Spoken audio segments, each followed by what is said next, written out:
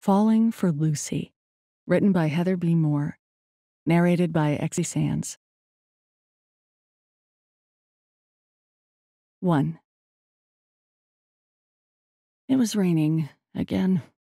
Well, it is Seattle, Lucy thought. But did it have to rain in July? She pushed open the door to the bookstore where she was interviewing for a job. If she got the job, it would be her third job this year. No, she wasn't a college graduate with a great job like her older sister Sydney had in Santa Rosa.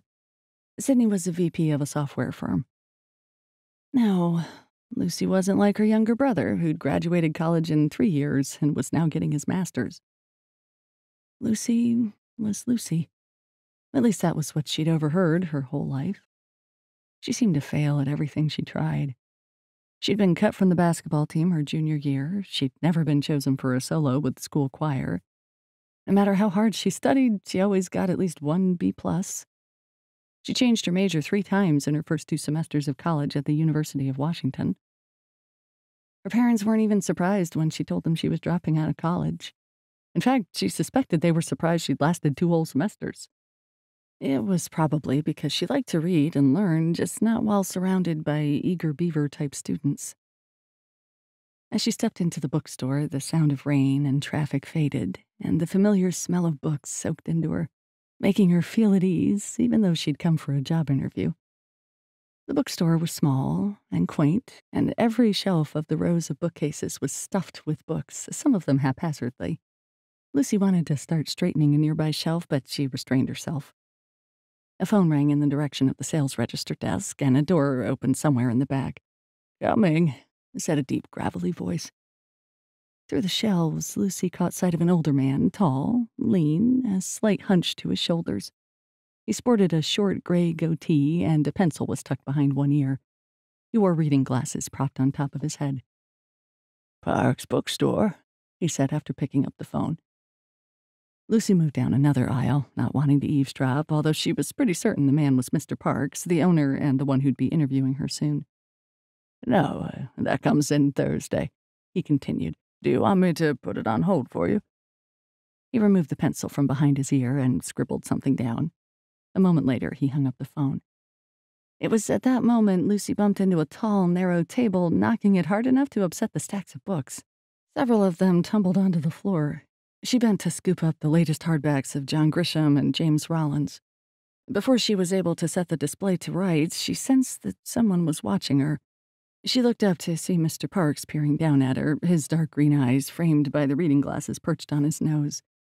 "I'm so sorry," Lucy rushed to say. "I didn't mean to knock this over." "No one ever does," Mr. Parks said in a kind voice. He bent to retrieve the final book from the floor. "I'm afraid my son doesn't have the organizational skills that his mother did. The books are continually toppling over at one place or another." He set the book on the crowded display table, and Lucy moved it so that it wasn't so close to the edge. "Say," Mr. Parks continued, "I like your arrangement. Do you need a job?" He'd said it in jest, but Lucy realized he didn't know who she was. "Actually, I do need a job." Lucy gave him a nervous smile, hoping he didn't think she was too presumptuous. "I'm Lucy Morley, and I'm here for a job interview." Mr. Parks narrowed his eyes as if he had no idea what she was talking about. "You're here for an interview? Did my son call you?" Lucy scrambled for a reply. "You emailed me when I answered an online ad? We made all the arrangements by email." What if she was here on the wrong day? Or even worse, what if this was the wrong bookstore? Was this store a chain? She pulled out her phone and scrolled through her emails. She pulled up the last email she'd received from Mr. Parks. She held out the phone so Mr. Parks could see it. He adjusted his reading glasses and read through the email. "That's us, all right. Although I'm not the one who emailed you. It appears that my son went behind my back." Lucy stared at the man. She'd stepped into the middle of a family feud, it seemed. I didn't realize. I'm sorry for knocking over the books, and I'll be going now." She pocketed her phone and turned away quickly so that Mr. Parks wouldn't see her face flaming with embarrassment. She was almost to the front door when Mr. Parks said, "Wait a minute." Lucy paused, her heart hammering. She didn't really want to turn around and face the man because she didn't trust herself not to cry. It wasn't really that she'd cry over a mistaken interview, but nothing had gone right this week.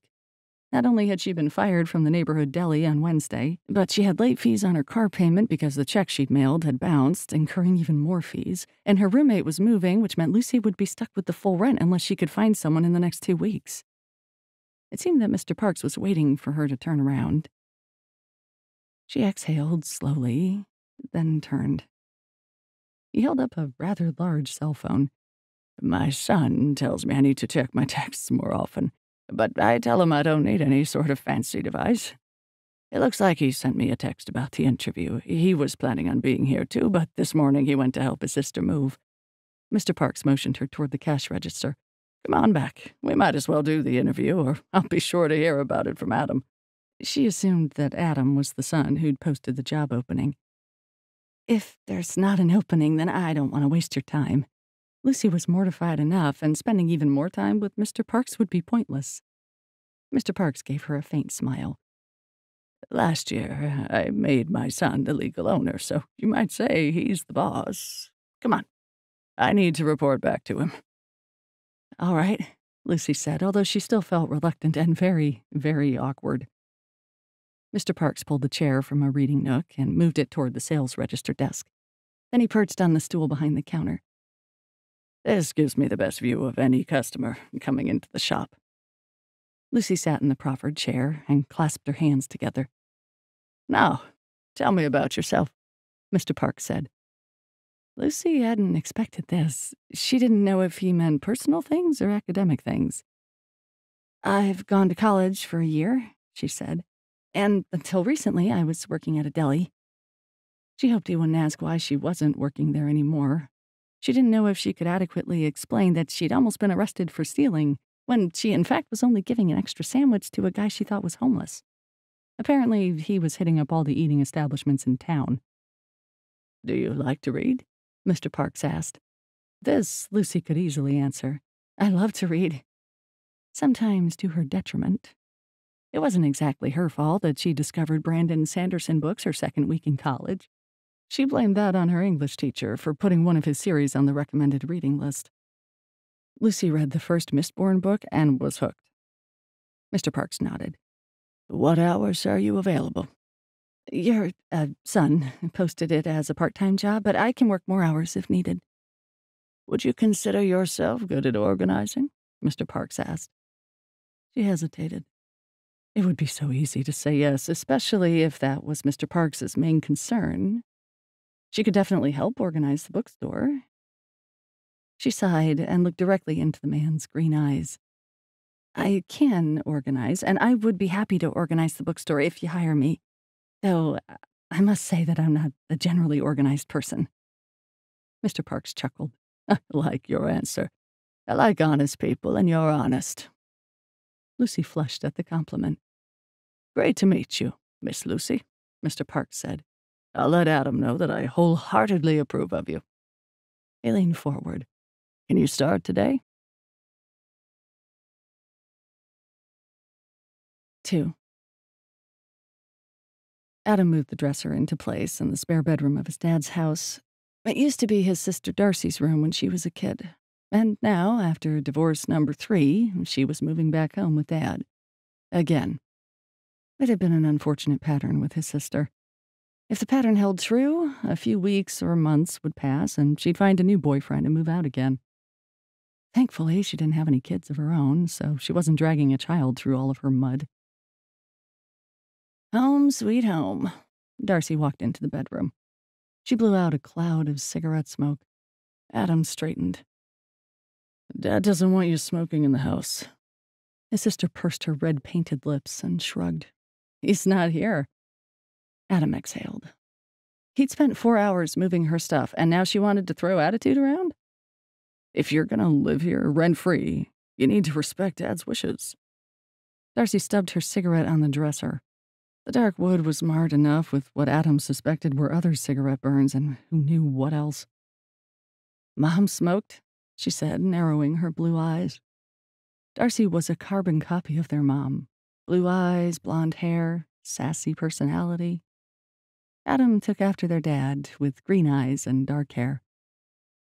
"Mom died of lung cancer, in case you don't remember," Adam spit out. Sometimes Darcy brought out the worst in him. "Yeah, like I don't remember how Mom died." Her voice was shrill.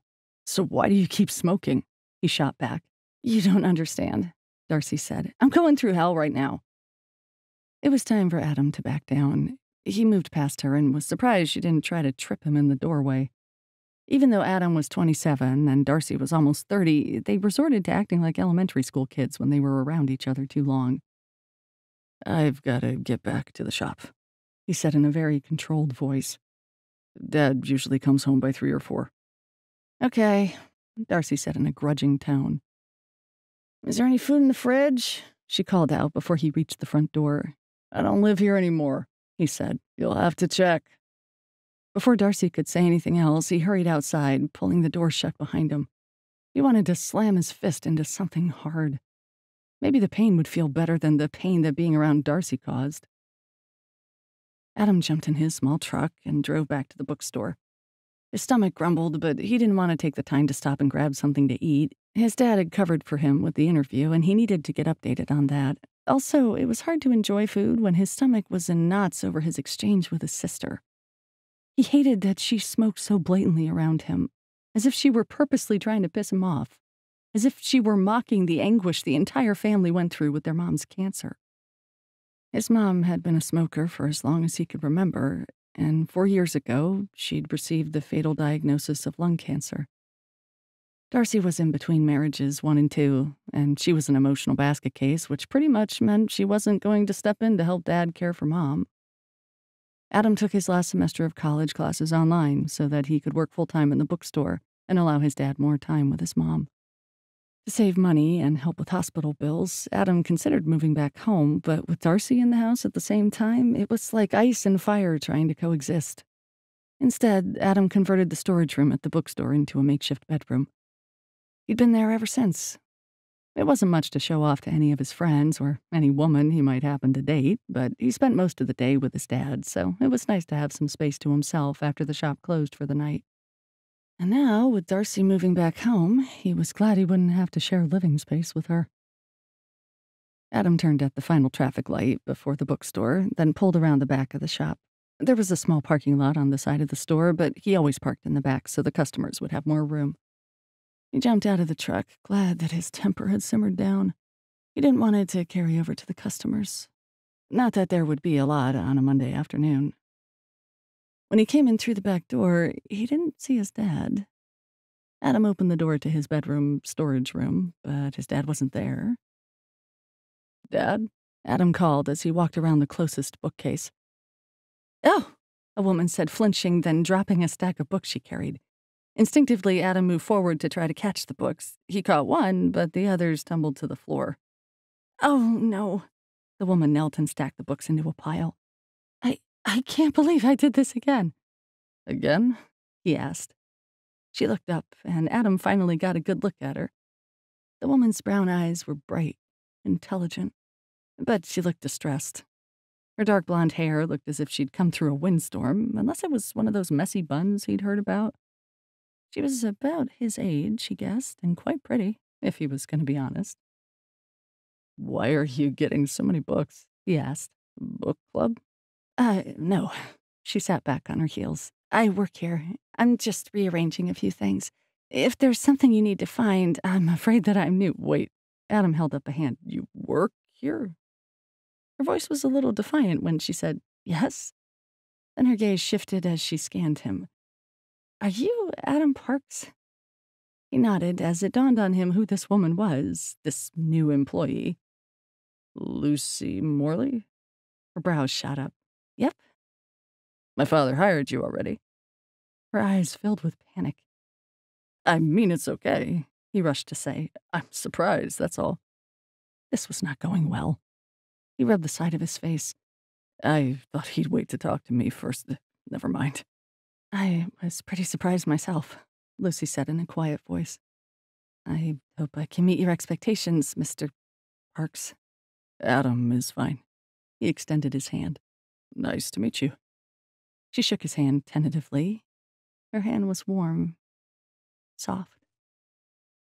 Warm, soft. He blinked. What can I help you with? Her smile emerged then, and she had dimples. I think I should be asking you that question. He shrugged. Whatever you're doing, I'm sure my dad will be thrilled with any help. Where is he, by the way? He went to get coffee. Lucy reached to push some of her wild strands away from her face. Adam sighed. I think my dad likes a woman who works at the coffee shop down the street. Her brows lifted. Are your parents not? My dad's a widower. He stood with one of the piles of books and set it on top of the closest bookcase. In the last few weeks, he's gone to get coffee 3 times a day. How long has he been widowed? Lucy stood as well, holding the rest of the books. He hadn't expected this question. 4 years. My mom had lung cancer. I'm really sorry, Lucy said. Adam appreciated the sincerity. This woman was easy to talk to, and he'd barely met her. I'm sorry, too. I'm glad my dad is showing interest in another woman, although it's strange. I get it, she said. I mean, I haven't been in your situation. My parents are still alive and married. But I read a book about a woman whose dad remarried when he was 82, and it really opened my eyes to different family dynamics. Adam couldn't help but smile. Her eyes had lit up when she talked about reading a book. Do you like to read? Her cheeks dimpled. I love to read, sometimes more than anything else. She tilted her head. When I saw the ad for a position here, I jumped at the chance. I'm glad you did. He didn't know exactly where that came from. They did need help, but there were other applicants coming to be interviewed, which reminded him that he needed to email them all back and cancel their interviews. Lucy's cheeks flushed. She really was pretty, Adam decided, and he suddenly wondered if she had a boyfriend or was married. A quick glance at her hand didn't reveal a wedding ring. I'll finish moving these books, Lucy was saying, her cheeks still pink. I think I'll carry fewer books at a time, though. I'll try not to suddenly appear at the end of an aisle and call out for my dad. That would be great, Lucy said with a small laugh. She moved past him, and because the aisle wasn't technically spaced for 2 people, her arm brushed against his. Vanilla, Adam decided. She smelled like vanilla. 3. Lucy bit her lip as she heard the voices in the next room, well, the storage room that she caught a glimpse of. She wasn't sure why there was a bed in there, too.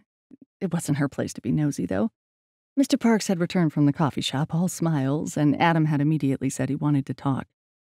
Lucy was left to man the store again, while father and son talked about her behind the closed door. From what Lucy could discern, Adam didn't sound upset, so that seemed to be a good thing, but their conversation was definitely vigorous.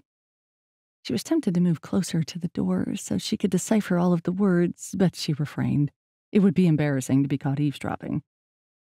So, with a thumping pulse, she worked on cleaning up one of the front displays. She decided that less was more, and she removed all of the books except 3. She chose the newest Simon Wood thriller to go along with a new Susanna Kearsley mystery. Then she added Jamie Ford's latest historical. She wished the man would write more than one book every few years.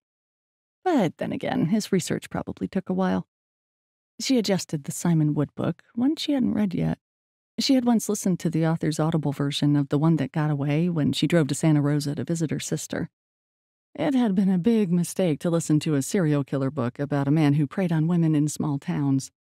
Or perhaps it was a testament to Wood's skilled writing. Regardless, she avoided all restaurants in small towns on the way home. The storage room door opened, and Lucy tried not to glance over as the men came out. Apparently, their conversation was over. Lucy wondered if she still had a job, but when Mr. Parks approached her with a smile, she knew she did. Adam is contacting the other applicants right now to let them know the job is filled, Mr. Parks said. And I agree that having some part-time help will be good for the store. Great, Lucy said. I'm happy to be here, then. Mr. Parks rubbed his hands together. How about I show you around? All right, Lucy said. Before Mr. Parks went on his coffee break, he'd shown her the basics of the cash register, which Lucy picked up on due to her previous job experience.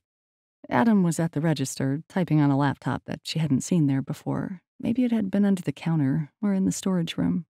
He was probably emailing the other job applicants that the job had been filled. Lucy looked quickly away. His dark hair, square jawline, and green eyes reminded her of one of those gothic heroes from a 1940s romance novel.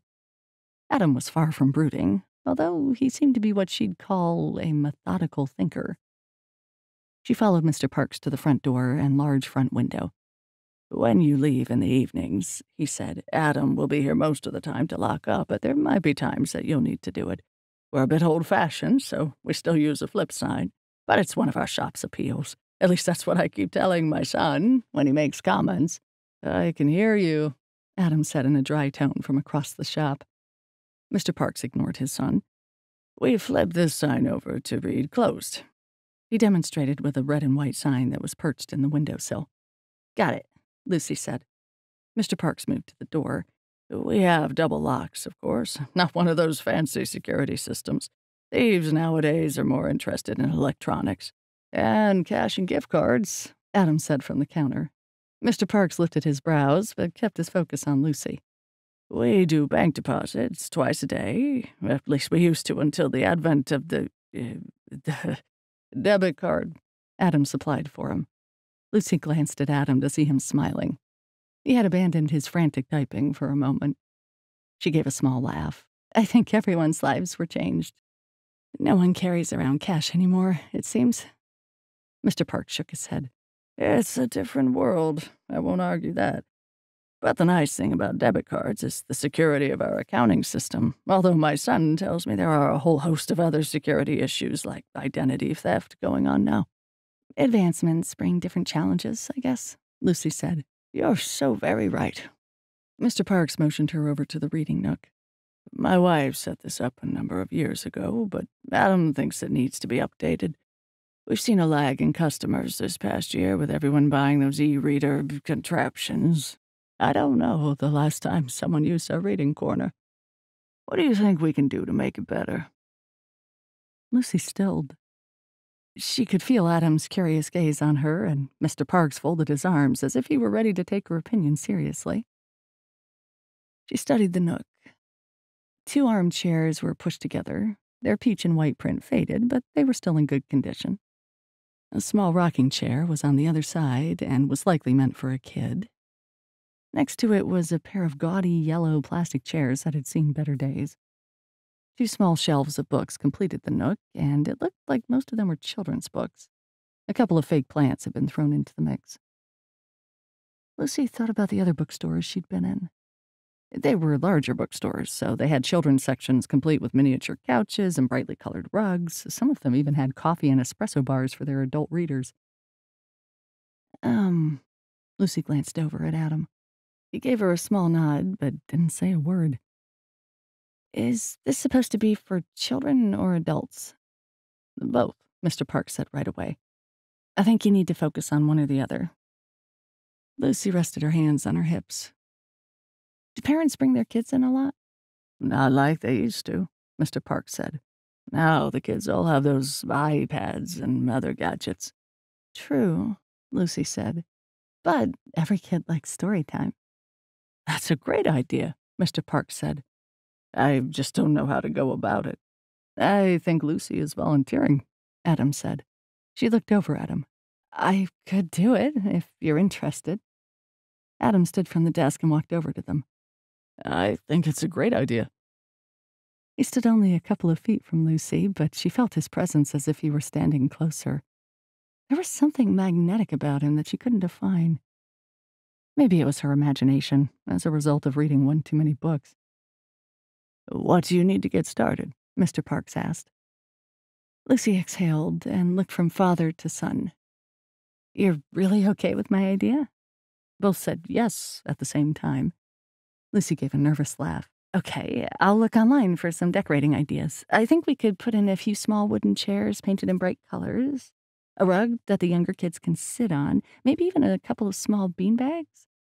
Both men were still listening intently, so she continued.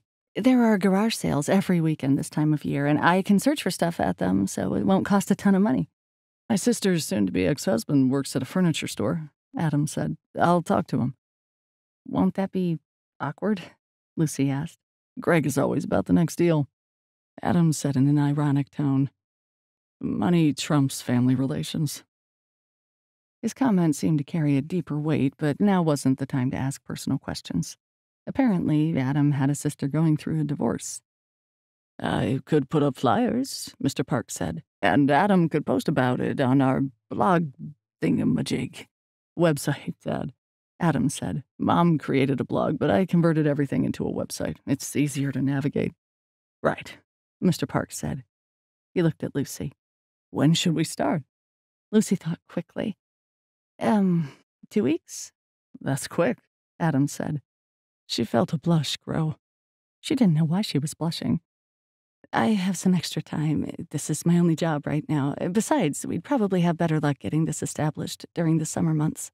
Moms are always looking for something to do with their kids during the summer. Adam raised a brow, but Lucy wasn't about to fill these men in on her stint as a nanny last year when she cared for a 3-year-old and 6-year-old. She'd loved the kids, but when the husband started coming home earlier and earlier before his wife did to hang out with Lucy and the kids, she grew uncomfortable. Sounds good to me. Mr. Parks looked at his son for confirmation. 2 weeks it is, then, Adam said. Should we give it an official name? Story time at Parks? Mr. Parks offered. How about story time with Lucy? Adam said, his green eyes settling on Lucy. Her skin grew hot again. She really needed to stop blushing. I'm not so sure. I mean, what if you fire me one day and then the new person is named Debbie or something? Who's Debbie? Mr. Parks asked, clearly confused. Adam laughed. I think story time with Lucy is fine. And he winked. Lucy's heart thumped. He turned from her as if he hadn't just altered her world. Then he walked back to the desk. I'll post it on the website right now. What day and time should we put? Lucy exhaled. Saturdays morning? Not too early, but not too late in case the kids have sports or dance or something. Good thinking. Adam clicked away on the laptop. Let's say 10 a.m. on Saturdays? What if we offer free coffee for the adults? Mr. Parks said. Adam nodded his agreement while he continued working on the laptop. And what about the parents? Mr. Parks asked. Where will they sit? They won't, Lucy said. The parents will wander the shop while their kids are being entertained. It will give the parents a chance to browse, which will, in turn, lead to some sales. Brilliant, Adam said without looking up. It turned out that Lucy could blush without Adam even looking at her. 4. I think Lucy has been our best hire, Adam's dad told him the morning of the first story time event. She's been our only hire, Adam said. Exactly. His dad chuckled and crossed to the front door of the shop where he flipped the sign to open. They were hoping that a group of parents would show up in an hour, bringing their kids along and making the morning a success. Lucy usually worked afternoons, but on Saturdays she would now come in early for the story hour. With the help of Lucy, Adam and his dad had spent the last 2 weeks making changes in the store to accommodate the new storytime area. Lucy had painted the chairs Adam had picked up from Greg's furniture shop. She'd also found a multicolored rug on clearance at a local store. Adam had to admit that the reading nook looked great. Adam's job today was to keep the coffee maker going. His dad would be helping customers, and Lucy would be running story time. Adam turned on the coffee maker and set out cups and napkins on a table they'd cleared off. He was a bit nervous about this idea, but both his dad and Lucy assured him that they didn't expect large cups of coffee to be dashed on the floor or dropped onto a brand new hardcover book. The back door opened, and Adam turned expectantly to see Lucy. She looked like Alice in Wonderland. Lucy smiled as Adam gaped at her. Then she did a slow spin, making the pale blue dress and its white apron flare out above her knees. What do you think? Adam tried to collect his thoughts. He'd never seen Lucy in anything other than jeans, a regular shirt, and some sort of ponytail or bun. Her dark blonde hair was curled into waves that reached her shoulders, and her makeup accented the shape of her lips and made her eyes look bigger than usual. Her dress might be a costume from a children's story, but it did nothing to hide her curves and the way her waist tapered before the full skirt took over. He quickly looked back to her face. "You're Alice." She laughed, a laugh he was well familiar with by now. "I am. I thought the kids would be more captivated if Alice told them stories." "I don't doubt you'll have their full attention," Adam said. If he were a little boy, he wouldn't be able to take his eyes from her. "What a wonderful idea," his father said, emerging from the front of the shop. "Alice in Wonderland. The kids will be enchanted." Adam couldn't agree more, but he really should get back to his job. Something with coffee? "Thanks," Lucy said. "I'll set up for the story time." While Lucy moved chairs around and picked out books that Adam knew she'd already decided on, he kept stealing glances at her. They'd been working together for 2 weeks now, and having her around had made a big difference to the organization of the shop. His father was also less stressed because Lucy took care of so many small things that had been taking up his energy, leaving more time for his dad to chat with customers. It was clear that his father liked having Lucy around. Adam admitted he liked having her around too, but he felt like he barely knew her. She never talked about her family or personal life. She'd talk anyone's ear off about a book she'd read, but that was as far as her conversations went. Adam needed to stop watching her and get back to work. He returned to his laptop and did a quick search on the website to check the Google Analytics for the page views over the past couple of days. They were up from the week before, and Adam hoped that meant that word was getting out. He'd emailed a reminder through their newsletter last night, even though he hated to send out 2 newsletters in the same month. The front door of the shop opened, and a woman came in with 2 children. His dad greeted her.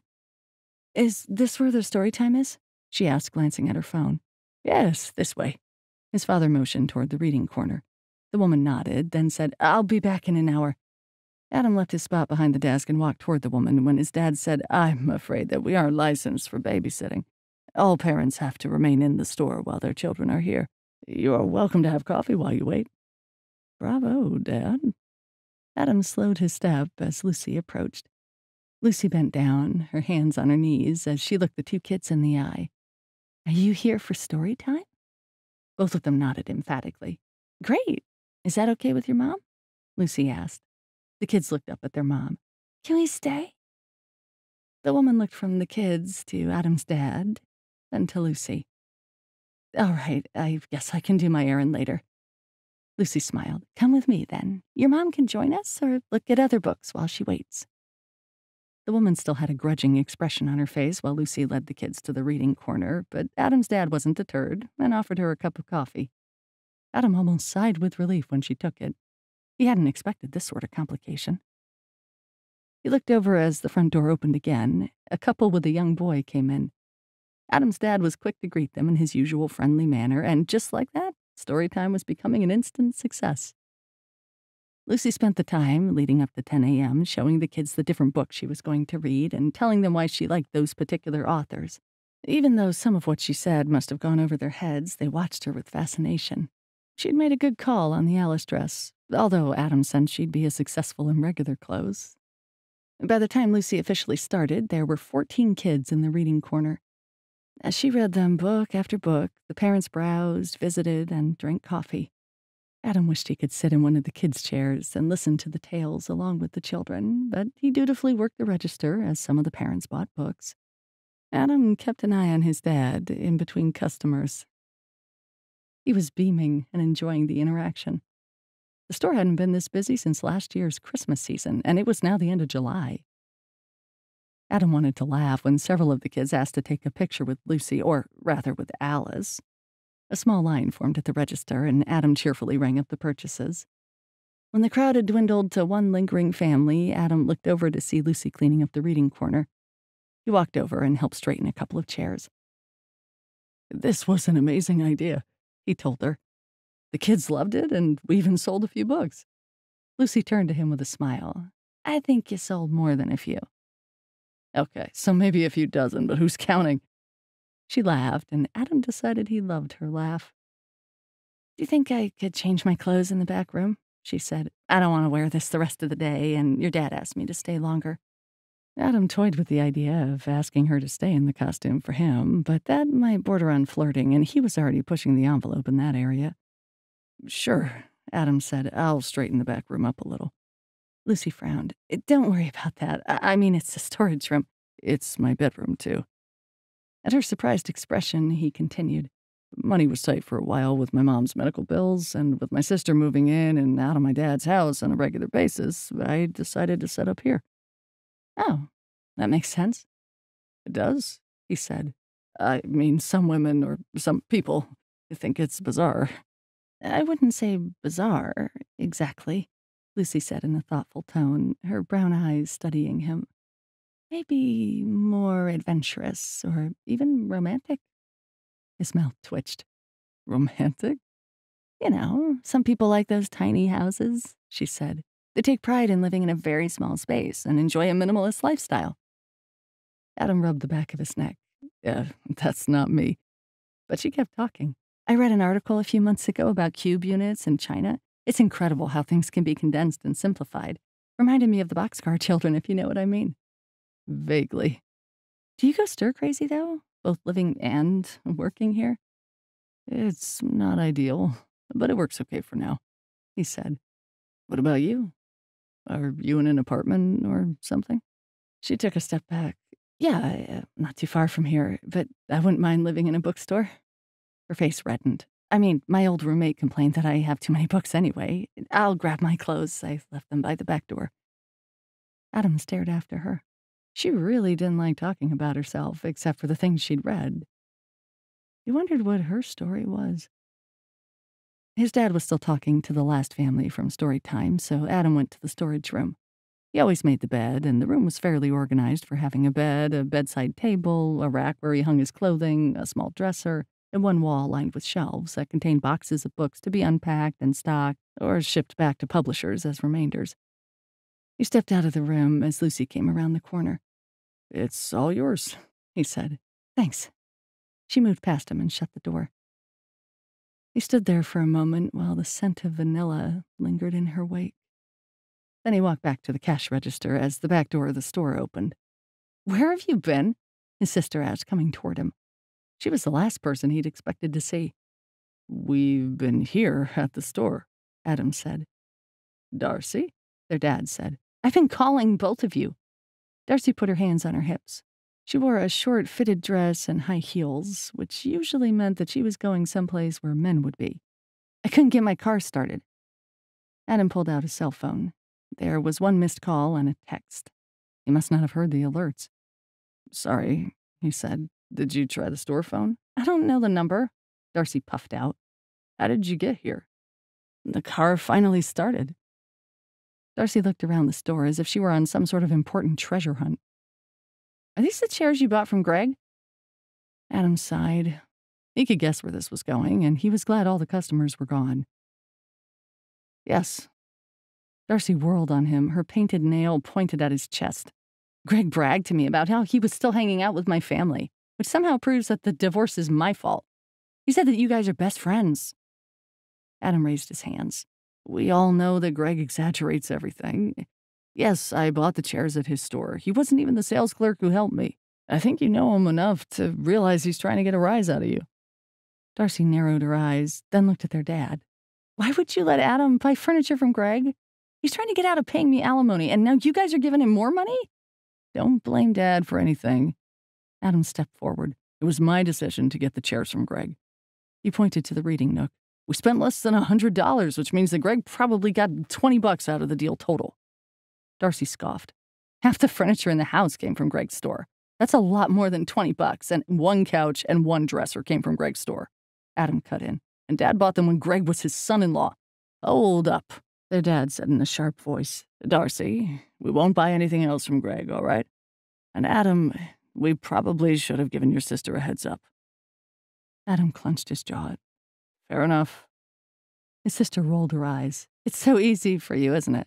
Being Mom and Dad's favorite, doing everything right. Hell, the business is even in your name now. It was all that Adam could do to keep his voice steady when he replied. You never wanted anything to do with the business. When Dad offered it to us 50-50, you said you wanted the payout instead. The fact that you blew through the money in less than a year is not my problem." Darcy's face reddened, and Adam was bracing himself for what she might throw at him when the storage room door opened. He felt like his stomach had been hollowed out. He'd totally forgotten about Lucy being on the other side of that door. 5. There was only so long Lucy could hide out in Adam's makeshift bedroom while listening to the argument taking place on the other side of the door. As the conversation progressed, Lucy guessed the woman was Adam's sister. She remembered Adam saying that his sister's ex owned the furniture store where he bought the chairs. Lucy didn't know if it was worse to keep eavesdropping or to interrupt. But Mr. Parks was mostly silent, and what if another customer came into the store? Wouldn't a family feud be bad for business? So Lucy squared her shoulders and opened the door. She immediately saw the woman in question, a blonde woman who looked furious and who might have been pretty in kind of an angular way when she wasn't yelling at her brother. Adam wasn't being a reticent brother either, although he was the one with more control over his temper. "Sorry, I didn't mean to interrupt," Lucy said, feeling extremely awkward. "I'll finish cleaning up." She moved around to Adam since she didn't want to pass by the irate sister. "Who the hell are you?" Darcy shot out. Lucy practically froze mid-stride. "Darcy, that's uncalled for," Adam was quick to say. "Lucy is our part-time employee," Mr. Parks added. "She's been working here for a few weeks. This morning was our first story time, and all the kids loved her." "Really? Why was she in your bedroom, then?" Lucy met Darcy's gaze. "I was changing my clothes. I thought it would be fun to dress up for story time." She looked at Mr. Parks. "My boss approved." She looked back at Darcy. "Do I need your approval, too?" Darcy scoffed. "No, but I didn't know someone else worked here. I guess the store's bringing in some good money, huh?" "I think we should have this conversation at home," Mr. Parks told his daughter. "I didn't realize you had so many unresolved feelings about the business of the store." "I don't," Darcy argued. "But I don't like walking in here and finding some strange woman in my brother's bedroom, which happens to be store property." Lucy had had enough. Maybe it was because Darcy wasn't her sister that Lucy had the courage to speak up. "I work here," Lucy said. "Your dad interviewed me and your brother hired me. I think you need to respect the fact that they can make those types of decisions. I was in your brother's bedroom because he lives in a storage room since he put his heart and soul into keeping the business afloat while helping with your mom's medical bills." Darcy stared at her, apparently speechless. Lucy wasn't finished. "If you want to be respected for your choices, you need to respect them for their choices. You're an adult woman living at your dad's house. You should be more grateful." No one moved. No one spoke. Lucy fully expected to get fired on the spot. Darcy's mouth had opened in astonishment. Lucy was sort of astonished herself. Then Darcy's face changed into what some might call a smile. "I like her." She looked at Adam. "You finally found a woman with guts." And just then the front door opened, and a group of teenagers came in, laughing about something one of them had put on Snapchat. Lucy took it as her cue to be excused from the family conversation. She didn't know if she'd made things better or much, much worse. Her hands shook as she began to gather the dirty coffee cups, grateful that she didn't have a sister like Darcy. Her sister, Sydney, might be hard to live up to, but Darcy was in another universe entirely. Lucy could totally understand why Adam was so irritated with her. "Can I help you guys find something?" she asked the teenagers, hoping that her voice sounded normal. A couple of them looked up. "Sam needs a book for class," one girl said, pointing at one of the boys. The kid named Sam gave a little smile. "Great. What's the name of the book?" Lucy asked. "I don't know," Sam said. His friends moved to a rack of magazines. "It has to be a memoir." "Okay," Lucy said. "I can help you with that. What kinds of books do you usually like to read?" Sam followed her to the memoir section, and as she suggested a few titles for him to consider, she noticed that Darcy had left the store. She didn't see Adam anywhere either. Had he gone with her? Mr. Parks was at the register, keeping a close eye on the other teenagers. Once Sam had picked out his book and paid for it, the group left, laughing and shoving at each other. Lucy moved through the bookcases, straightening as she went, dreading the conversation she'd have to have with Mr. Parks and Adam. Mr. Parks joined her in one of the aisles. "I need to apologize for what happened with Darcy earlier," he said. "No, I'm sorry." Lucy said. I overstepped my bounds. I shouldn't have said what I did. Mr. Parks chuckled. She needed to hear it from someone other than her brother. Lucy exhaled. I understand things with families get sticky sometimes, but it's not my business. In Darcy's case, it's what she needed to hear, Mr. Parks said. Ever since my wife's death, she and Adam have been like oil and water. Lucy nodded. She didn't really want Mr. Parks to tell her anything too personal. I get it. I have a sister and a brother, and I'm sure things are more complicated when there's a family business to consider. Mr. Parks nodded and was quiet for a moment. Lucy was curious about where Adam had gone. Maybe he was upset with her? Or maybe he was finished working for the day. With story time over, they didn't need 3 people in the store. Look, Mr. Parks said, I have some plans this afternoon, so can you cover the store until Adam gets back? He'll only be gone a couple of hours. Sure thing. Then Mr. Parks flashed her a smile. I'm going on a date, but don't tell my kids. Oh, wow. She returned his smile, feeling somewhat normal again. The woman at the coffee shop? Mr. Parks chuckled as he moved away. Guess I'm not as secretive as I thought. Have a nice time, Lucy called after him. Moments later, she was alone in the store. She spent the next couple of hours working and helping the few customers who came in. Her mom and sister both texted her at one point, asking her to meet them for lunch the next day. Her sister was in town for the weekend, and truthfully, Lucy was sort of avoiding Sydney. Lucy didn't want to explain why she'd had to change jobs and that she hadn't been able to find another roommate yet. That might mean that she'd have to find a second job or change to a full-time job to pay rent. It seemed Lucy was always scraping by. Sydney and her mom would tell her to go back to college, take out some student loans, and take on more responsibility. Lucy sighed. She'd heard it all before, but she hated the idea of sitting in more classrooms day after day, listening to dreary teachers talking about stuff that didn't interest her. With no one in the store, she sat in the reader's corner and leafed through a couple of the picture books she'd read to the children earlier that morning. So what if she'd spent $50 on the Alice in Wonderland dress? The kids had loved it, and she could wear it week after week. She toyed with the idea of wearing a different costume each week, but that would get expensive. Maybe it would be worth it to keep surprising Adam. She hadn't missed the appreciative look in his eyes when he'd seen her dress. For a moment, she let herself believe that he was attracted to her, that he secretly wanted to ask her out.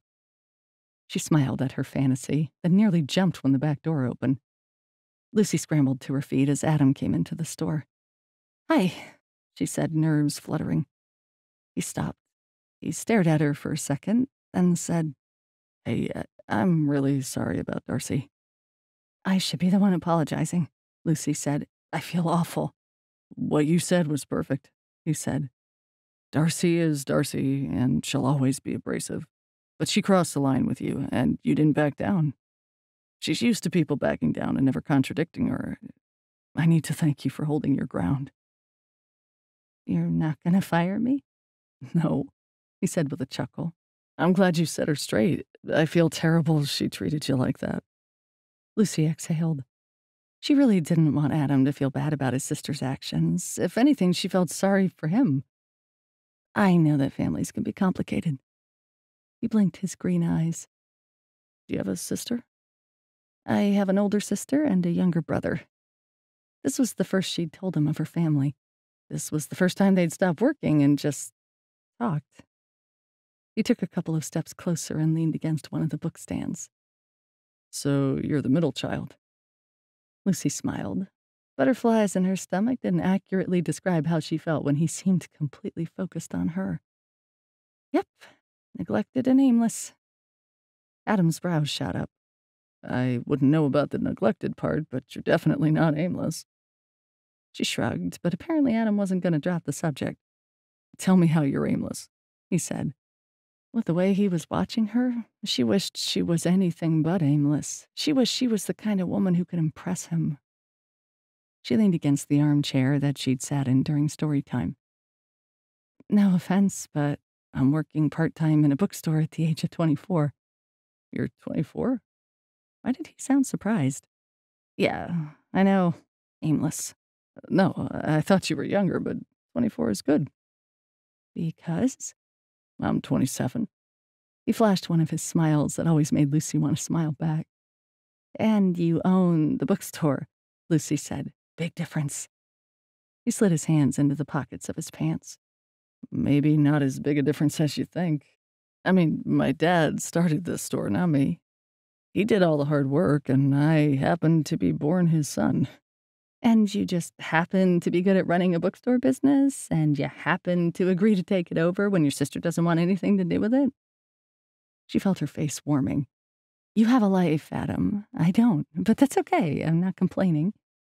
I live in a storage room, Adam said. I haven't hung out with friends in months. I haven't taken a girl on a date in longer than that. Why not? Lucy asked. It appeared that she was not afraid to ask him almost any question a person could come up with. Adam chuckled. You're pretty direct, aren't you? It's my favorite type of character. Of course it is, he said with a raised brow. Are you making fun of me? Lucy held back a smile. Never. Adam shook his head. I like your directness, and I like how you work the topic of books or characters into every conversation. Lucy laughed. My sister hates it. Is she as crazy as my sister? I think Sydney is about as opposite of your sister as anyone could be, she said. Take Mary Poppins, put her in the modern world, and that's my sister. She's a nanny? No, Lucy said with another laugh. She's a VP of a software firm in Santa Rosa. She was the kind of girl in high school who was a cheerleader, spearheaded charities, and included her little sister in everything. It was aggravating. Adam's eyes filled with amusement. Honestly, she sounds like a great sister. I know, right? She said. I hate it. Adam laughed. How can someone even complain about my sister? That proves how aimless my life is, Lucy said. Even when I really try, I come up short. You should stop comparing yourself to your sister then, he said. Compare yourself to my sister and you'll come out on top. She's going through a third divorce, and she's a chain smoker, despite the fact that her mom died of lung cancer. Lucy didn't know if she should sympathize or smirk at the irony. I think I'd smoke too, or maybe drink if I was on my third divorce. Adam seemed to consider this. Yeah, you're probably right. Although she's been smoking since she was a teenager. Not that my mom was a great example to her.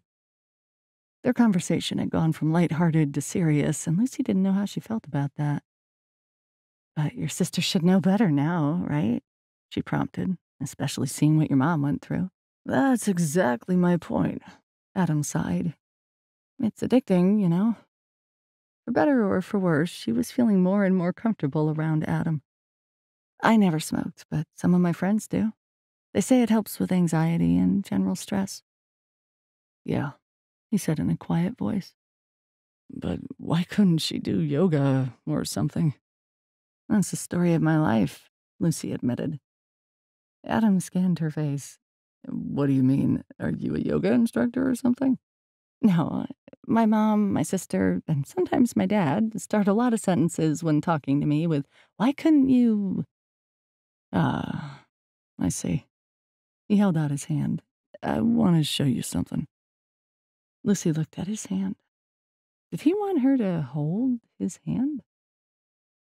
She placed her hand in his, and he smiled. Then he led her to the front of the store to one of the displays. He dropped her hand, and she decided she wasn't going to make a big deal out of it. He was just showing her something. Do you ever read the author bios at the back of their books? He asked. Sometimes, she said. If I love a book, I'll do some research on the author. They were standing close to each other, and Lucy tried to ignore his clean scent. Which then made her wonder where he showered. Was there another bathroom in the shop she didn't know about? Would it be weird to ask him? I read most authors' bios. He picked up a book. This author was a veterinarian. James Rollins? She'd only read one of his books, but it had been a while. She took the book from Adam.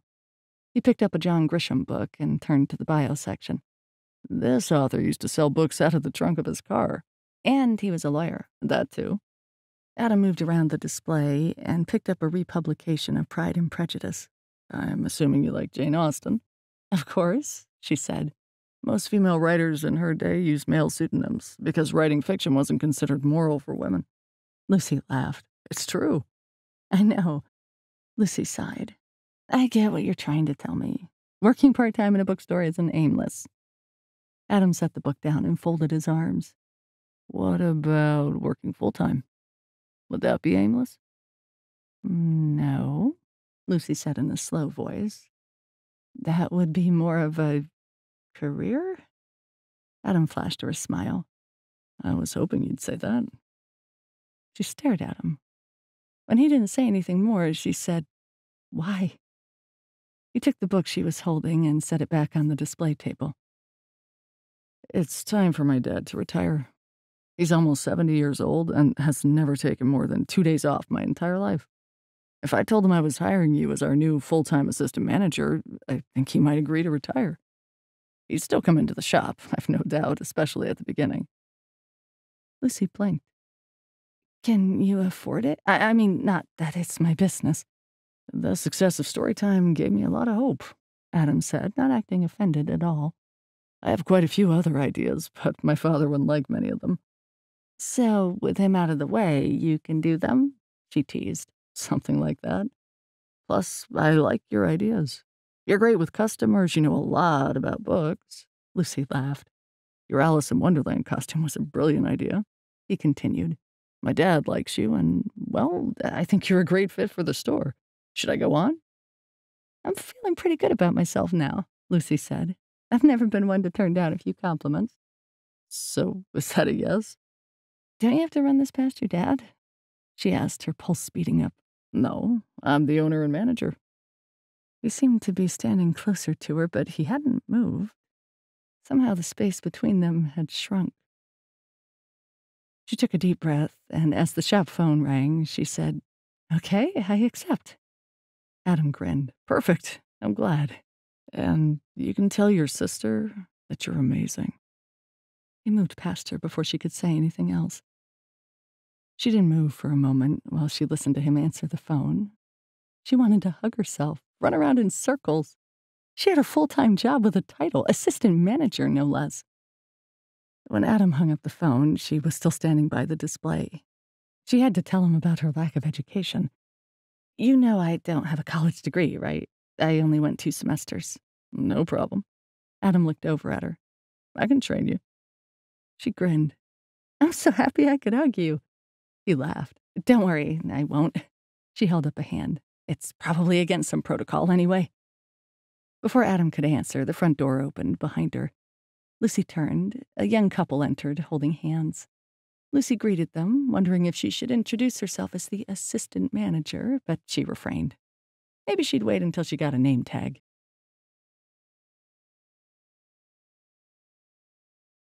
6. Adam wondered if he'd been too impulsive about hiring Lucy full-time, but it wasn't impulsive if he'd been thinking about it from the day his dad had hired her, right? Adam had been paying attention to how she interacted with customers. She was never late. She stayed past her shift most days. If she ever made a mistake, she was quick to correct it and eager to learn new things. She was also great with the kids at story time, and that was what had solidified his decision. He hadn't planned on offering the position to her so quickly. Lucy was now telling the customers who'd recently come into the store about how John Grisham used to sell books out of the trunk of his car. Adam smiled to himself. Lucy made him laugh. He felt lighter when he was around her. His problems with his sisters seemed to fade away. And it was remarkable that Lucy had sympathized with Darcy. Who would have thought? Lucy was growing on him. He could admit that he'd been attracted to her ever since he met her, but he valued her as an employee and didn't want to mess up the good atmosphere of their working relationship by doing something as dumb as asking her out. Although he wanted to, very much. She might have a boyfriend, but he sort of doubted it. Didn't most women who were in relationships talk about their boyfriends? Maybe not to their bosses, but surely she would have said something. Yet he'd been working with her for weeks, and she'd only told him today that she had 2 siblings. The phone rang again, pulling Adam from his thoughts. He answered it and was pleased to talk to the woman who was calling with questions about story time. Only on Saturday mornings? She said. Oh, that's too bad. My son is in Taekwondo every Saturday morning. If you ever do a weekday evening, I'd love to know about it. Sure, Adam said. Can I get your contact information? And if we start one up, I'll let you know. When he hung up, more marketing ideas were plaguing him. He'd wanted to sell e-readers in the store. He couldn't make the markup high because then customers would buy them online, but he could offer gift wrapping and maybe an additional discount on other things in the store if they bought an e-reader. He also wouldn't mind expanding the coffee bar idea that they'd done with story time. The young couple approached the register carrying Variant by Robison Wells. Great book, Adam said. You've read it too? The young woman asked. Lucy told us it's great. Adam's gaze connected with Lucy's from where she was standing across the store. She smiled at him, then turned away. Adam's heart did a little jump. It's great to come to a store where the employees actually read, the young woman said with a laugh.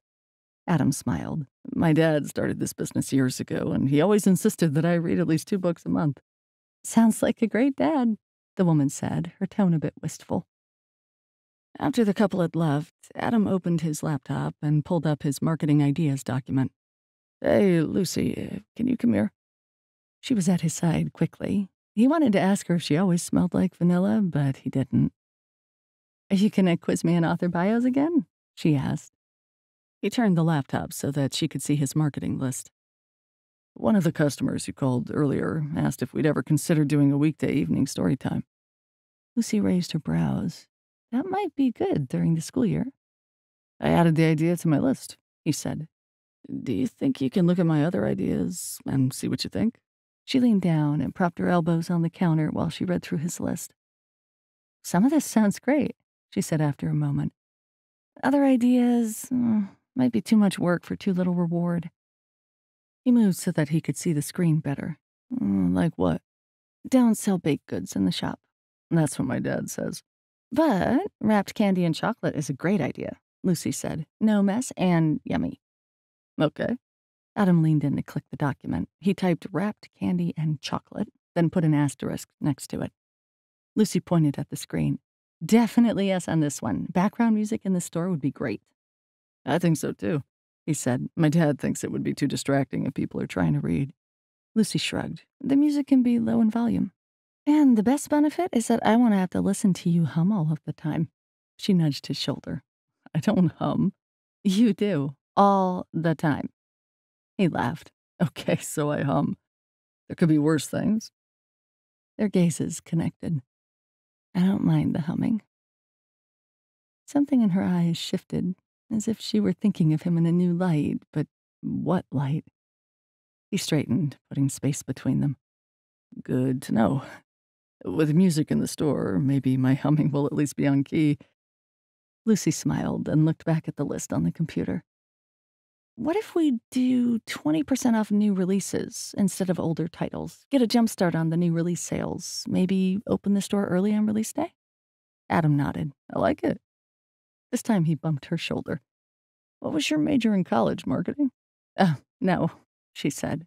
I didn't exactly settle on anything. I chose English, but then I changed to geography, followed by a hard shift to communications. And that was all before the first semester ended. Adam stared at her. I can see the connection between English and communications, but I'm not sure about geography. I didn't even know it was a major. Well, it's a major, and I was interested in working in a small underground office at a seismic center. He wanted to laugh, but he could see she was serious. Really? I can't picture you being happy in a small underground office of any kind. It was a rough week, Lucy said. My boyfriend dumped me, and I wanted to go hide in a hole. Adam's mouth involuntarily twitched. It's not funny. Lucy held back her own smile. At least it wasn't at the time. Adam rubbed his face, trying not to laugh. He failed. She put her hands on her hips while she watched him. Sorry. He held up his hand as he got control over his laughing.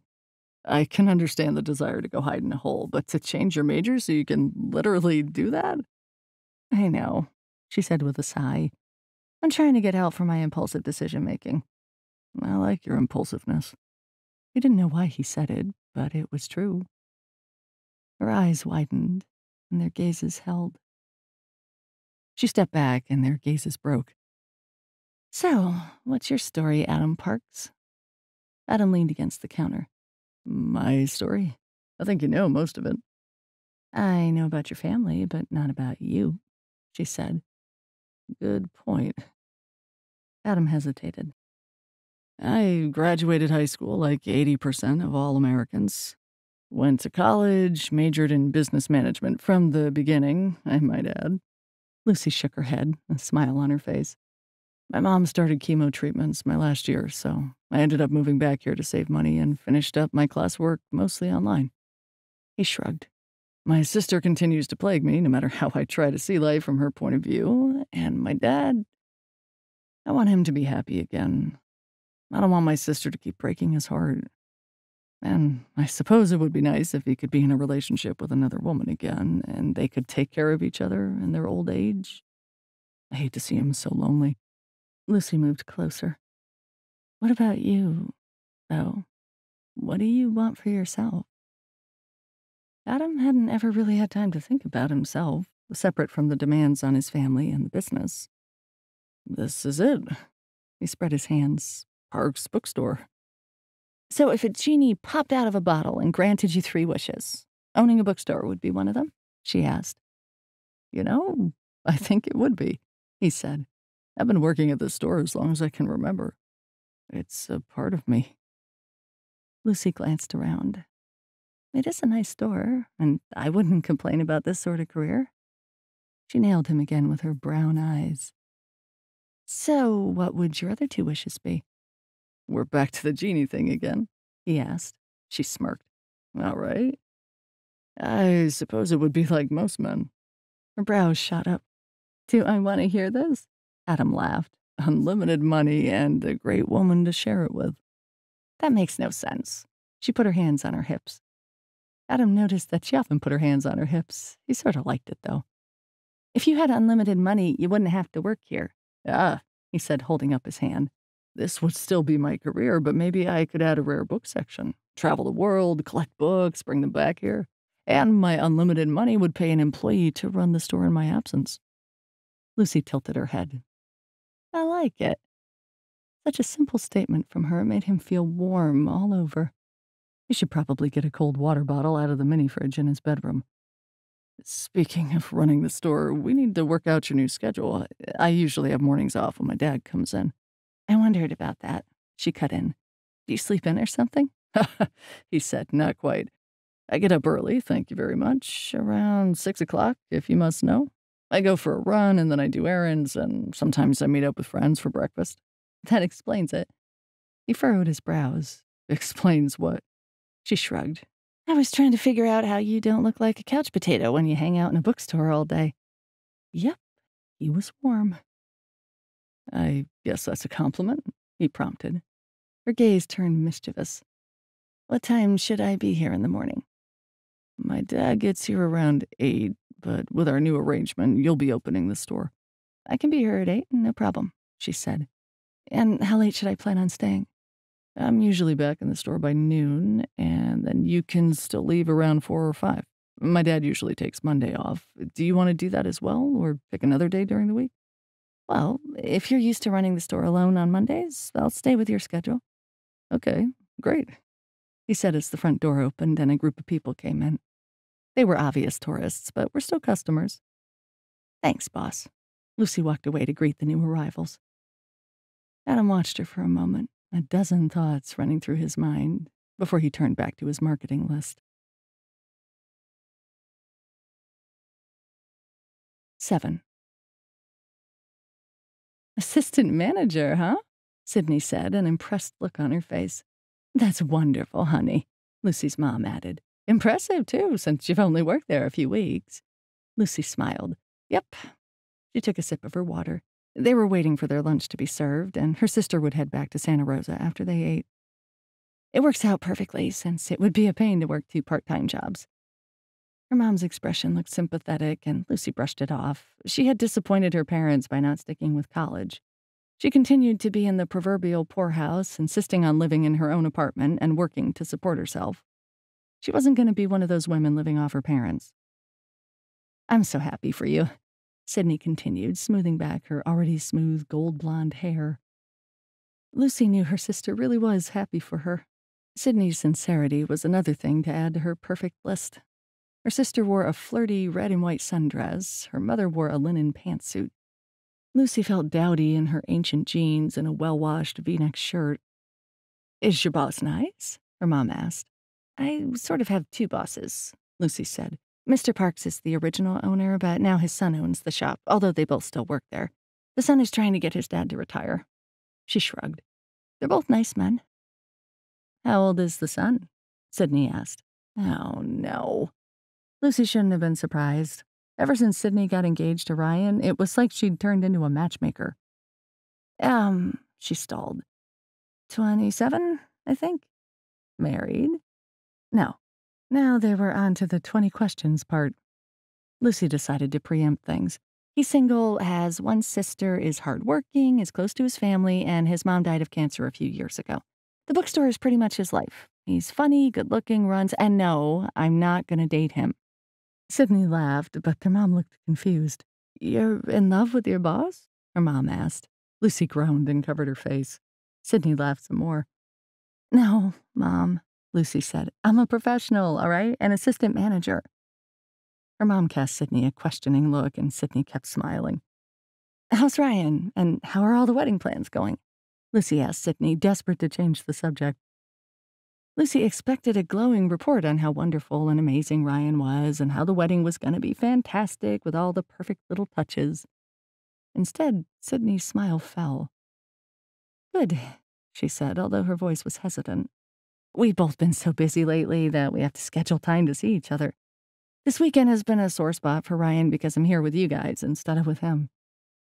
Lucy was speechless.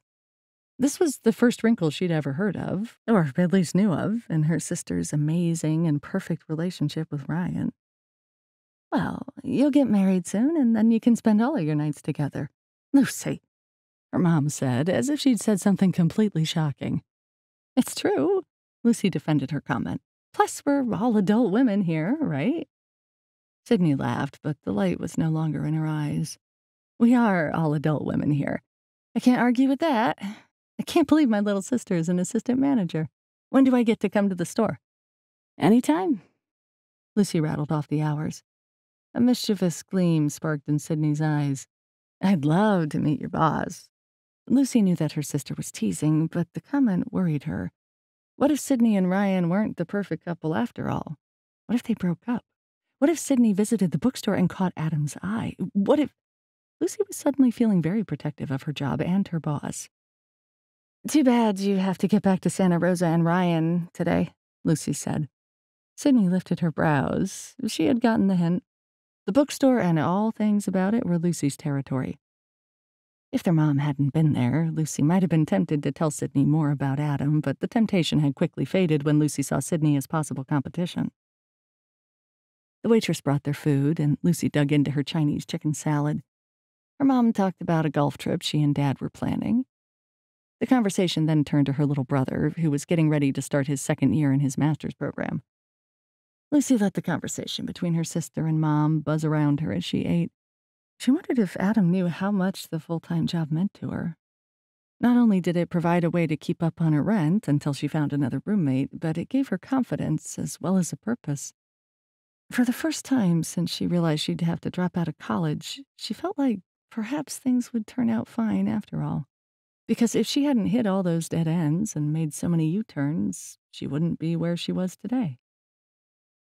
When lunch ended, their mom paid. It was no use arguing with her, and they all walked outside together. In the parking lot, Lucy gave her sister a hug. "I'm proud of you, sis," Sydney said, then drew back. "And I can't wait to meet Adam someday." Lucy didn't miss the glint in her sister's eyes. Somehow, Sydney knew that Lucy had the tiniest of crushes on Adam, something Lucy hadn't fully admitted to herself. It wasn't like anything would ever come of it anyway. Adam was her boss. And yes, he'd given her a great job, but amazing things didn't happen to Lucy. Not like they did for other people. "Drive safely," Lucy said, purposely avoiding any more talk about Adam. Her mom's gaze was already too alert.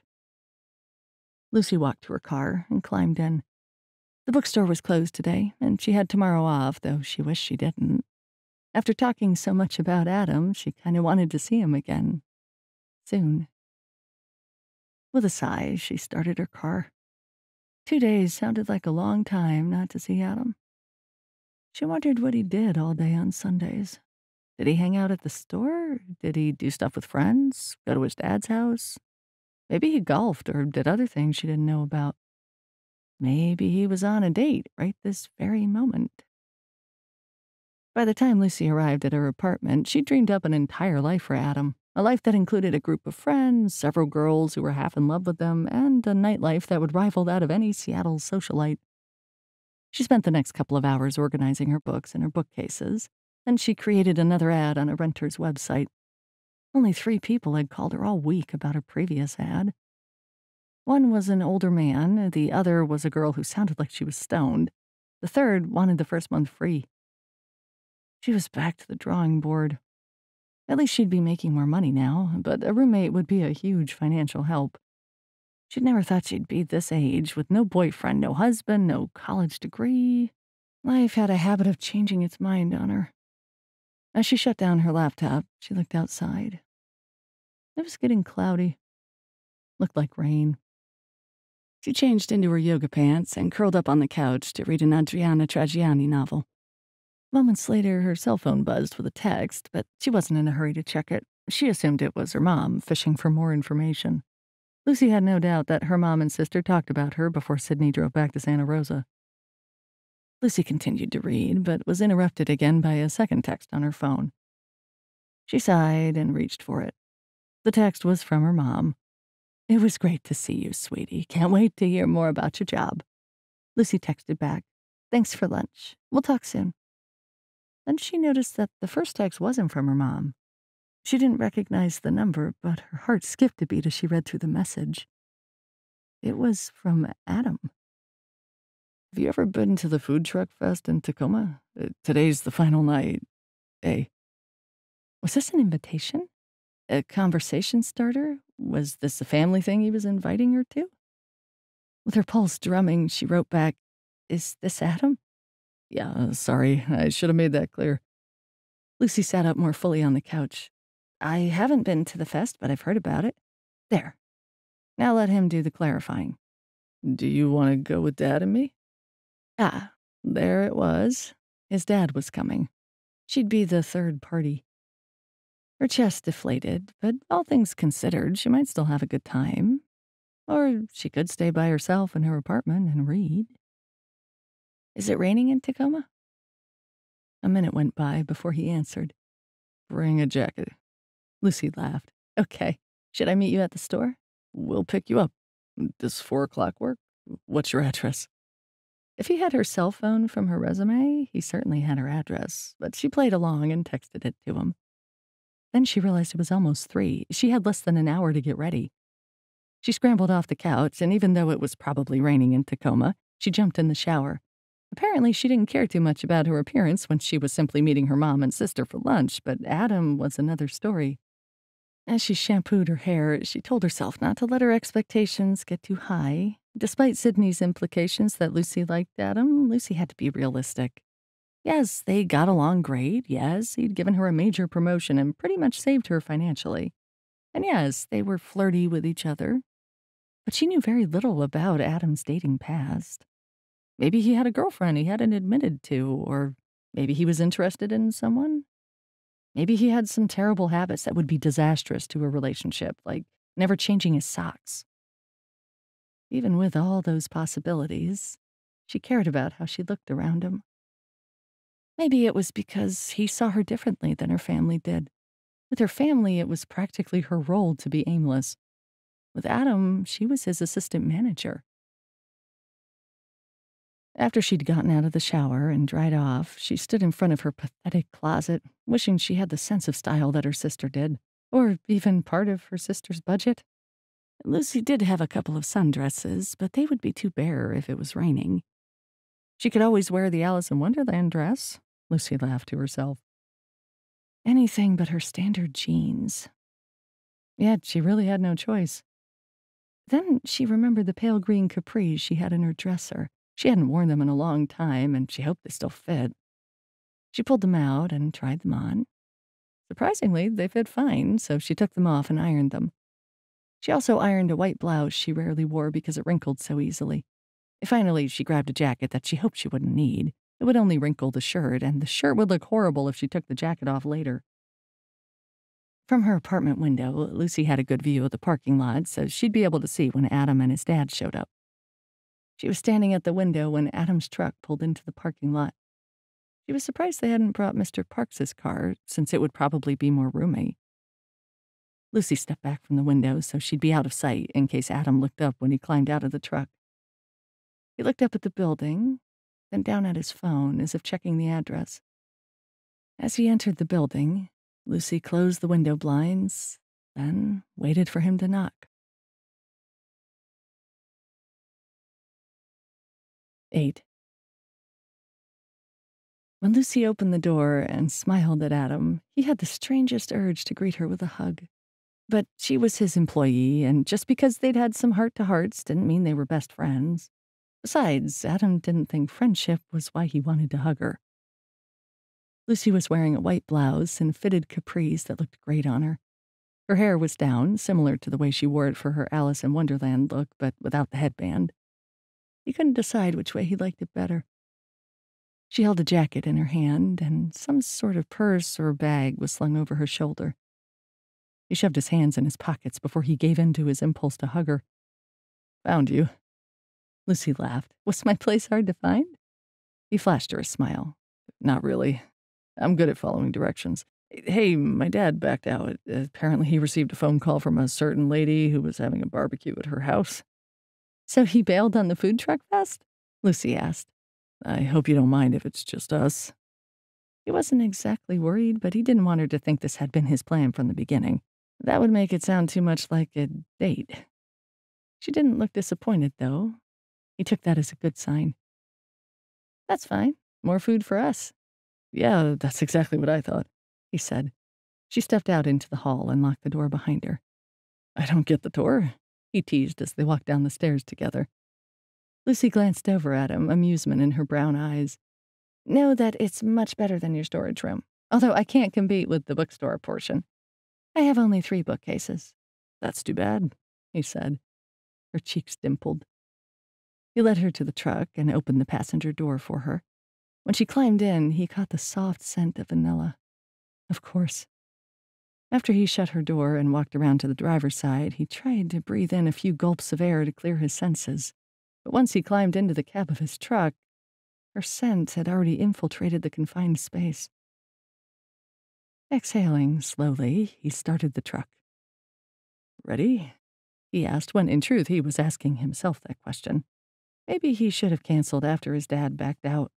Spending this much time with Lucy when not surrounded by the protection of work tasks and bookcases would not be easy on his growing attraction to her.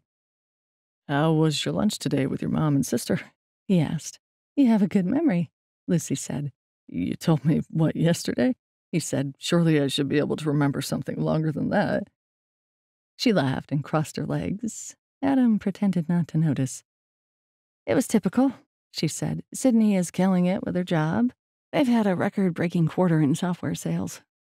And my mom joined a ladies' golf club. She's really getting into golf with my dad now that he's retired." "That's cool. Do you golf?" Adam asked. No. Do you?" "Passably." Lucy shook her head. "You're probably good at everything." "Not everything." She laughed. "They were impressed with my job promotion, so I have you to thank for that." He looked over at her as they stopped at a traffic light. "I should be thanking you. Because of you, my dad will feel comfortable retiring. He really likes you." Lucy's cheeks pinked. "I'm glad. I like your dad, too. He's a great man." Adam nodded. The fact that Lucy liked his dad made Adam happier than he should admit.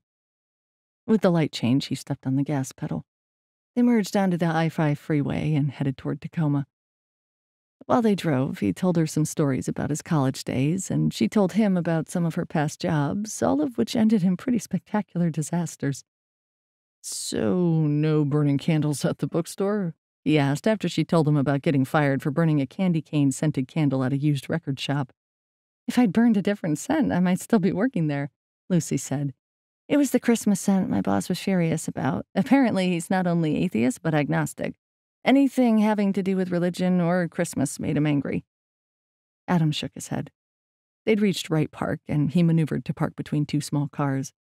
I feel sorry for a person who has to live his life angry. Me too, Lucy said simply. Even if you don't believe in God, you should still be able to accept other people's differences. Adam popped open his door. Agreed.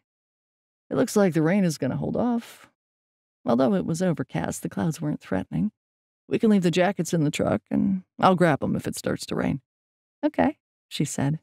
He didn't know if Lucy would wait for him to come around the front of the truck and open her door for her, but when she did, he suddenly had hope that maybe she was thinking of this as a date. He shouldn't get his hopes up. But truthfully, if it came to an either-or situation, he wanted her to work at the bookstore, even if it meant not ever telling her that he was very interested in dating her. They walked to the booth that marked the entrance to the fair. The admission was free, but they were handed a flyer that contained a list of food truck vendors and the scheduled times various bands and musicians were performing. This place is hopping, Lucy said. Music played from an improvised stage in the center of the park. They must be between band performances. One side of the park had a bunch of kids' games set up, including a bouncy house, an inflated slide, and families had congregated around them. At the opposite end of the park, a row of vendor tables displayed everything from handmade jewelry to wood carvings and clothing. The food trucks were situated in a wide circle around the stage, and the smells coming from them made Adam realize how hungry he was. Where do you want to go first? Lucy shrugged, then smiled up at him. The food? He grinned. I'm starving. I'm pretty hungry too, she said.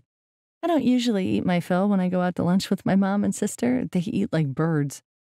Adam nudged her with his arm. I'll never understand women and their eating habits.